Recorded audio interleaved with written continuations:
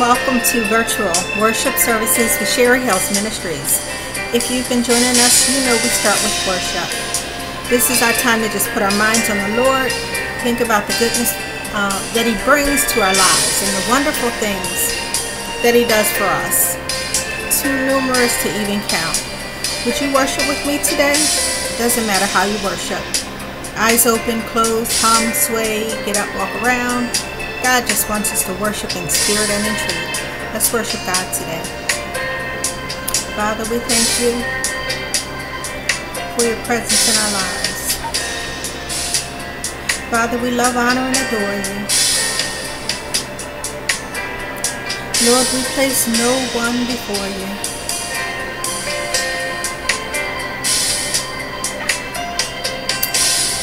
God, we thank you for your presence.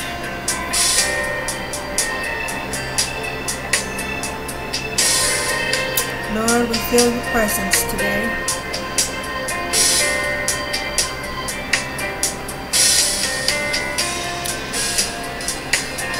We feel your presence. We feel your presence. We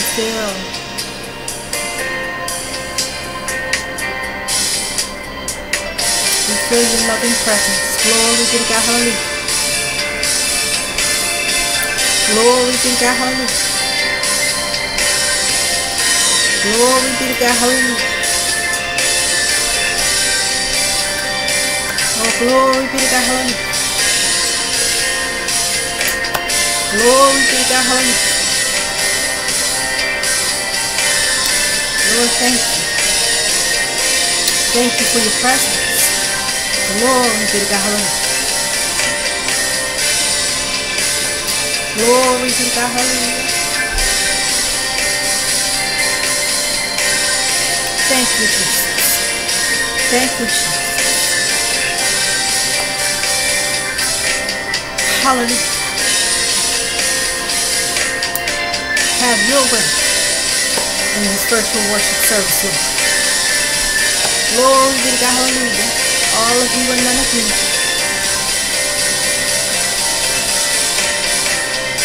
Lord, I yield to you. Just a vessel, just a vessel, just a vessel. What you have to say is important. Glory be to God. Hallelujah.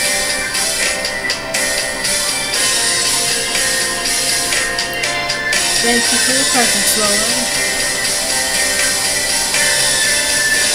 God, I ask that you would touch, that you would heal, that you would deliver, that you would set free, God. Glory, glory, glory. I ask that you even would do miracles. Oh, hallelujah, hallelujah, hallelujah. Have your way. In Jesus' mighty name, amen. Glory, glory, glory, glory, glory. Glory, glory, glory, glory, glory. Glory be to God. Hallelujah. God is wonderful indeed. God is wonderful indeed. And if you are a Christian, nobody should have to tell you that God is wonderful, because you know. Nobody should have to try to coerce you into worship and praise, because you know He's worthy. Glory be to God. Hallelujah.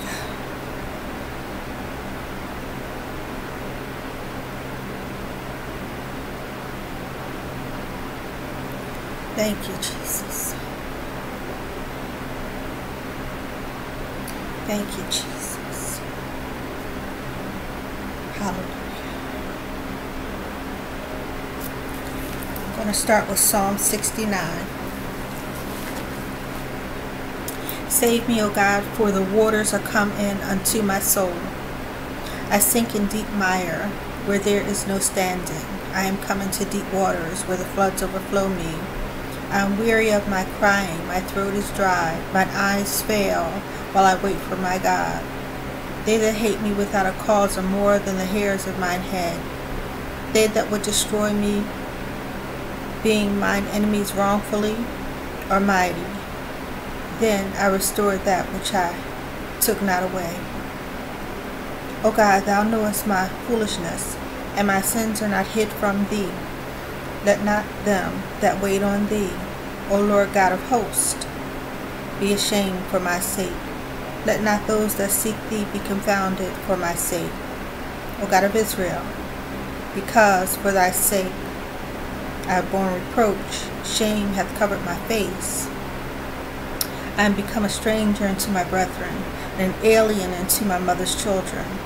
For the zeal of thine house hath eaten me up, and the reproaches of them that reproach thee are fallen upon me.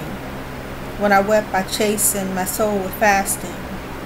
That was to my reproach. I made sackcloth also my garment, and I became a proverb to them. They that sit in the gate speak against me, and I was the song of the drunkards. But as for me, my prayer is unto thee, O Lord, in an acceptable time. O God, in the multitude of thy mercy, hear me. In the truth of thy salvation, deliver me out of the mire, and let me not sink. Let me be delivered for them that hate me, and out of the deep waters. Let not the water flood overflow me, neither let the deep swallow me up, and let not the pit shut up her mouth upon me. Hear me, O Lord, for thy loving kindness is good. Turn unto me according to the multitude of thy tender mercies, and hide not thy face from thy servant, for I am in trouble. Hear me speedily. Draw nigh unto my soul and redeem it. Deliver me because of mine enemies. Thou hast known my reproach and my shame and my dishonor. Mine adversaries are all before thee. Reproach hath broken my heart, and I am full of heaviness. And I looked for some to take pity, but there was none, and for comforters, but I found none. They gave me also gall for my meat, and in my thirst they gave me vinegar to drink. Let their table become a snare before them, and that which should have been for their welfare, let it become a trap. Let their eyes be darkened, that they see not, and make their loins continually to shake. Pour out thine indignation upon them, and let thy wrathful anger take hold of them. Let their habitation be desolate, and let none dwell in their tents. For they persecute him whom thou hast smitten, and they talk to the grief of those whom thou hast wounded. Add iniquity unto their iniquity, and let them not come into thy righteousness. Let them be blotted out of the book of the living, and not be written with the righteous. For I am poor and sorrowful. Let thy salvation, O God, set me up on high. I will praise the name of God with song, and will magnify him with thanksgiving. This also shall please the Lord better than an ox or bullock that hath horns and hoofs. The humble shall see this and be glad, and your heart shall live that seek God. For the Lord heareth the poor, and despiseth not his prisoners. Let the heaven and earth praise him, the seas, and everything that moveth therein. For God will save Zion, and will build the cities of Judah, that they may dwell there, and have it in possession. The seed also of his servants shall inherit it, and they that love his name shall dwell therein. May God add a blessing to the reading of his holy word. Thank you so much for joining me today. And as I said last week, I was in at the time when I did the virtual worship, I was not well. I wasn't feeling well. I was experiencing an allergic reaction, and in fact, I'm still not completely 100% yet, but much better than last week. So again, I apologize if I'm dragging a bit, but that's why. So so today again is going to be brief, but I just wanted to come to you again and just talk about the Lord. And whether you see this video today, tomorrow, some time down the road, I pray that it will truly bless your heart and your soul. I'm truly someone that, is just led of the Lord. For myself, I'm not a big talker. I'm not someone that wants to be in the forefront. And so my only goal is just to please God, because He called me to minister. He called me to the ministry, and so I am a Christian. This is my faith, and I'm just doing as the Lord has given me to do. He gives all of us assignments, and so He's called me to be a minister, and so I'm simply just doing what the Lord has instructed me and given me to do. And that's it. Not for any personal glory or anything like that. I'm not a person that wants to be in the forefront. Never have been. But He blesses those that go ahead and, when He gives you an assignment, He wants you to do what He's given you to do. And so, I'm rambling a bit. Again, as I said, I'm not 100%, still a bit recovering. But what I want to talk about today is joy, because the joy that the Lord gives is different than, you may hear people talk about joy and happiness and different things like that, and they combine them almost as if they're synonymous. They have similarities, but they're not synonymous, because joy is something that is much deeper. Joy is, this is my description, I'm not talking from the dictionary. Joy is something that embeds itself. And I'm just talking right now. It embeds itself in the heart, and it becomes almost like a character trait, almost. I think would be a good way to describe it. It becomes a part of your character, and so it could be a part of your your character, your disposition, your outlook, and it becomes a way of life too. Happiness, a lot of times happiness is because of something, like a birthday party or something, and people are happy because of the festivities and the things that are going on. The festivities, so things are happening that's causing people to feel happy. But joy is a bit different, because it really doesn't matter what may or may not be going on at the moment. The joy is just embedded. It's like just sitting there in your heart, and you just are joyful. You just have it. You don't need the festivities. You don't need anything, any outside things to happen to cause you to feel joy. And it's really a blessing. Joy. Now, I don't know if there are other sources of joy, but the only real source I know is God, because it is something that He actually gives you. Something. He'll give it to you. He'll give you joy. He'll give you joy. It's something that comes from the indwelling of the Holy Spirit. And I really, I can't think of anything else. I mean, I'm really trying to think, is there some other source of joy outside of God? I really don't think so. I think joy, real joy, only comes from God. It comes from the Holy Spirit indwelling you. Because again, it has nothing to do with things happening, or this happened or that happened and it made me so happy. I was happy because this thing happened or that thing.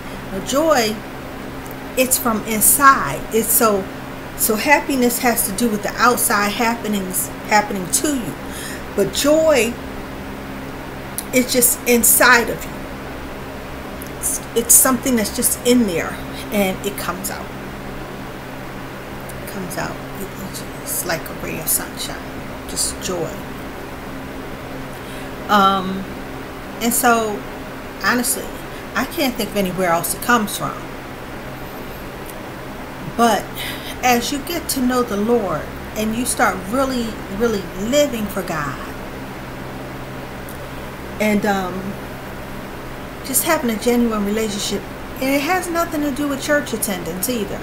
It has nothing to do with church attendance. It has nothing to do with churchiness and churchy deeds and all of those things. It has nothing to do with it. It only has to do with a relationship. Having a real relationship with God. You have a real relationship with God. He will give you this real wonderful thing. I mean, it is so valuable. I can't even state how valuable. Think about yourself for a minute. Think about emotions. Think about, just maybe a time in your life when you felt real bad. And I'm not trying to take you there, so please don't. I don't want to take you to a negative place. So take your okay. Okay, so just contrast it then, because I don't want to say something that would take you to a place of negativity. But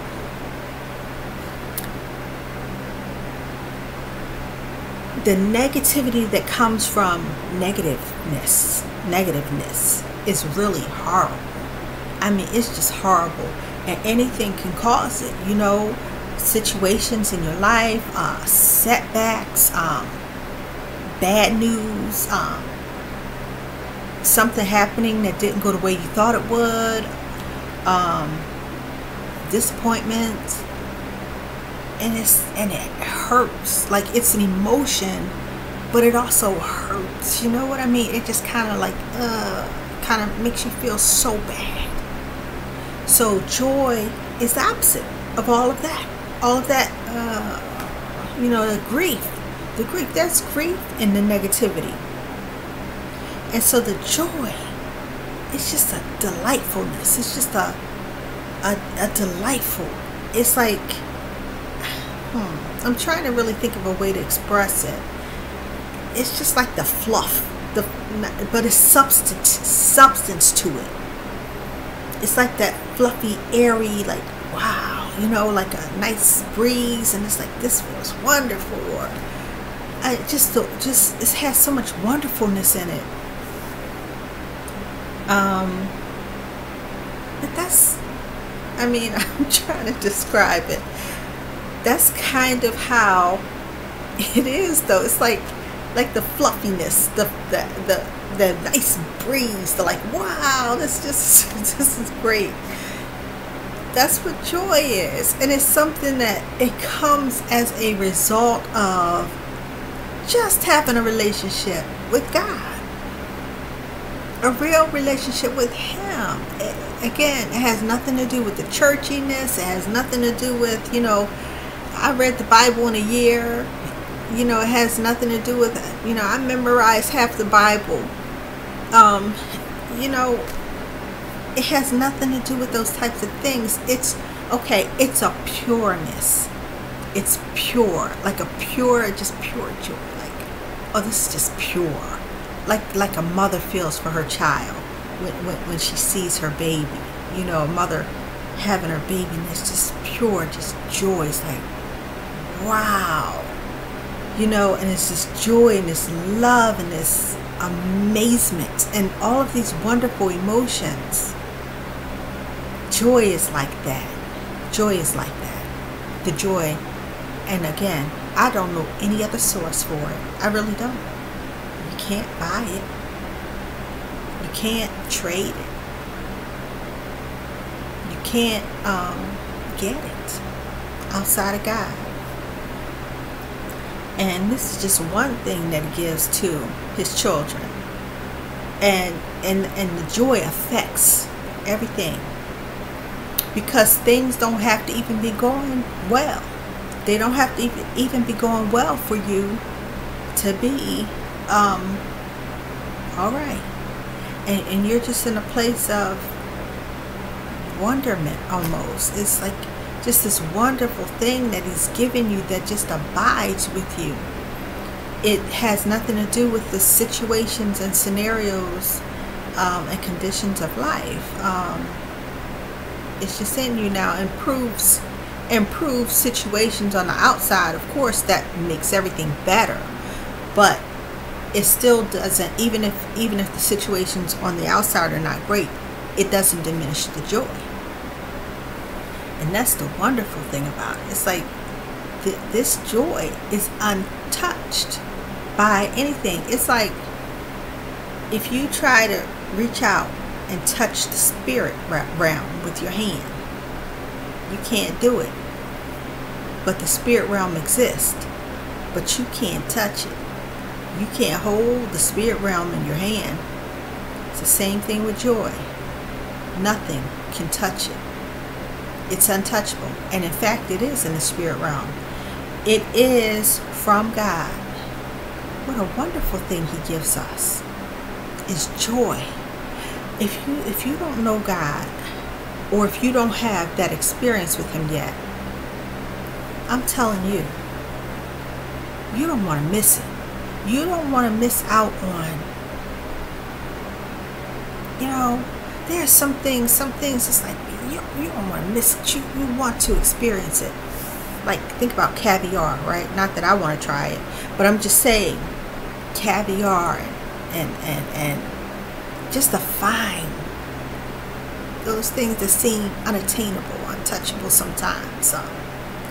Climbing a mountain to the top. What's up there?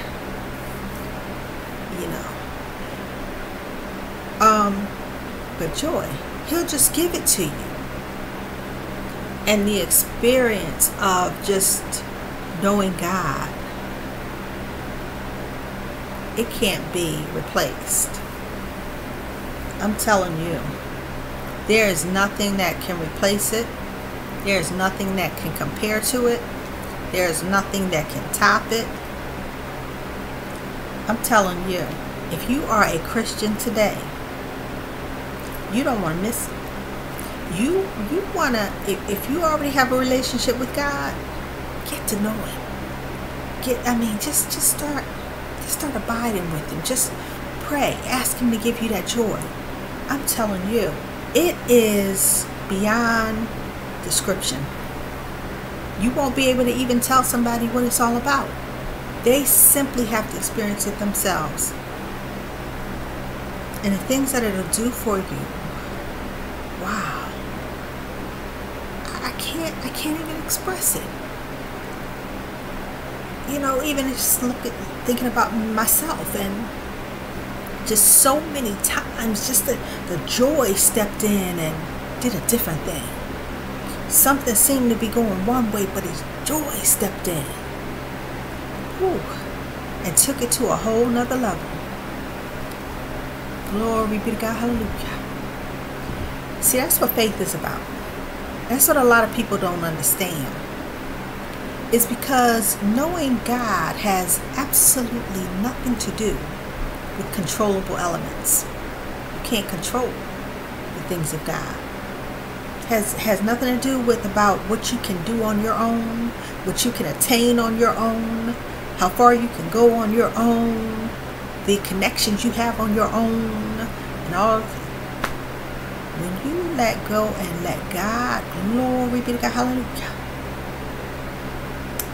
Hold on. He's going to do some things. He's going to do some things. And sometimes, it's just sitting there in faith. Because sometimes it doesn't look like anything is happening. It looks like nothing is happening. And you're like, what's going on, God? But I'm telling you, he's at work. He's at work. He's doing some things. My God, my God. Glory be to God. Hallelujah. Some of you know. Some of you know what I'm talking about. Some of you know. But if you don't know and you want to know, it's a simple prayer. Let me give you a scripture though on joy before I even go there.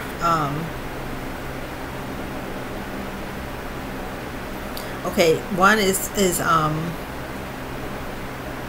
Job 8:21, and it just says God will, and this is a good one because if you know Job, you know what Job went through, and this is in Job. See, what God does has nothing to do with the conditions of life. He can bless you right where you are. He'll do a thing because he can do a thing. He can do a thing that no man can touch or change. Glory be to God. Hallelujah. And nobody can do anything against God.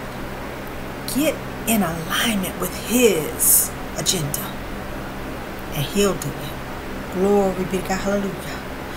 Job 8:21 says, God will yet fill your mouth with laughter and your lips with shouts of joy. When you get to know God, you will find yourself happy. Yes, joy brings happiness too. You will find yourself happy for no apparent reason. Sometimes just laughing, joyful, in a wonderful mood, dancing. I mean, all of a sudden you don't need a circus to entertain you. You got something inside that produces so much wonderfulness, and it's because it's from God, and it's the abiding of his Holy Spirit inside. If you don't know God today, and you want to know him, and you want to get to know what is this wonderful joy about, something that is more valuable than money, that you can't purchase, you can't get it from somebody else, you can't get it from anywhere but God, and you want to know what it's about, it's a simple prayer. You have to just believe that that Jesus is the one and only God, Son of God. Yes, he is. He took our burdens. He took our sins on himself. And sin sends you to hell. Yes, it does. Sin produces death. Yes, it does. And Jesus died. Yes, he did. And he went to hell. Yes, he did. Not because of anything he did, but because of us. He went to hell because of us. Yes, he did. But he rose. He didn't have any sin that could hold him there. The sin was ours. He took our sins and he dumped them there. Jesus. Ooh, the power of Jesus. All of the stuff he accomplished. And he didn't even fight back. He submitted.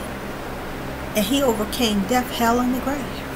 Glory be to God. Hallelujah. What power abides in this God that we serve? But you'll only get to know it if you build a relationship with him.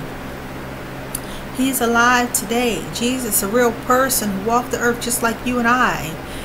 He came back to this earth and walked on this earth. He walked on this earth before he ascended back to heaven. He's still a real person, just like he's as much a person. He's God and fully man. But he's still as much a person as any person that is on this earth. Jesus is a real person. You want to know a person? You talk about people that have connections. What kind of connection do you have when you're connected to a person called Jesus? He's not dead. He still lives. And when you're connected to Jesus, you're connected to the one who is the King of Kings and the Lord of Lords, and before him every knee shall bow, every tongue shall confess that he is the Lord. He is the Lord. That means he's the owner. It means other things too. But he's the person that we Christians have a connection with. People get connection. They're connected to this one. They're connected to that one. The one that can do this and one that can do that. We're connected to the one that did it all. He's still a person. He's a real person. Just as real as any person that you have connections with. Jesus is still a real person. He walked on this earth just like everyone else. He's a person. He's still a person. And that's who us, we as Christians, are connected to. Glory be to God. Hallelujah. If you want to get to know him, it's a simple prayer. You must say it from a sincere heart. And you can repeat after me. Dear God in heaven, I come to you today to answer the call of salvation. I admit that I am a sinner in need of a Savior. I admit that I am lost in need of guidance and direction. I come to you today to repent of my sins, which means to turn away from them and go in a different direction. God, please forgive my every sin and come into my heart. Be my personal Lord and Savior. I know that in being my Savior, you save my soul and redeem me from the penalty of sin. I know that in being my Lord, I must learn of you, follow you, and be one with you in covenant. Thank you for saving my soul. Thank you that you are now my Lord and Savior, and I am now born again, a new creation in Christ Jesus. Amen. Glory be to God. Hallelujah. Welcome to the family of God, my brother, my sister in Christ. Luke 15:10 tells us that heaven and the angels rejoice when even one sinner repents. One, you. It doesn't have to be 100, doesn't have to be 1,000, just you. And there is a born again celebration, all of heaven for you right now, and I celebrate as well. Glory be to God. Hallelujah. Welcome to the family of God. If you don't have a church home that you currently attend or a ministry that you follow along with, I welcome you and invite you to follow along with us. You can visit my website, which is www.sherryhillsministries.org. There you will find many resources to help you in your walk with the Lord, to help you grow in the Lord. And also, while you're there, if this ministry has been a blessing, please consider sowing a seed to help us to grow the ministry. God has wonderful things that he can do, you know. Glory be to God. Hallelujah. Consider sowing a seed to help us to grow the ministry and to continue to advance the word of God. And also join us for our weekly broadcast, which airs on Preach the Word Worldwide Network. It's called So Says the Lord. Again, So Says the Lord. It airs weekly on Preach the Word Worldwide Network at 11:30 a.m. Eastern Time on Fridays. Also join us for our blog talk. We have midweek inspiration. And the links are here, so you can. And if you go to my website, you can access all of this information. So the blog talk episodes are there for midweek inspiration, and it would just help you during the middle of the week. You know, you just need to pick me up. It's very short, only about maybe 10-15 minutes, but it's just a pick up to inspire you, encourage you, and anchor you in the Word of God. And then we have the Bible teaching and the Bible study. So on the broadcast, that's the Bible teaching, but our series have two separate components to it, the Bible teaching and the Bible study component. And so you'll get the Bible teaching on the show, So Says the Lord, but also here because the videos are uploaded, and so you can watch it here as well. And during the video for the Bible teaching, I always give a scripture for the Bible study. So if you're going to join for the Bible study, also you would read that scripture and read it seriously. Pray about it. Pray about it to get your mind right. Read the scripture, ponder it, Selah, Selah, think about it. God, what's mean, God? How can I apply this to my life, God? How can the scripture help me to grow as a person, Lord? Can give me revelation about this scripture. And sometimes he'll even give you other directions to help you to learn more, you know, on your own. So that's a time where you stretch and you grow. During that time, read the scripture.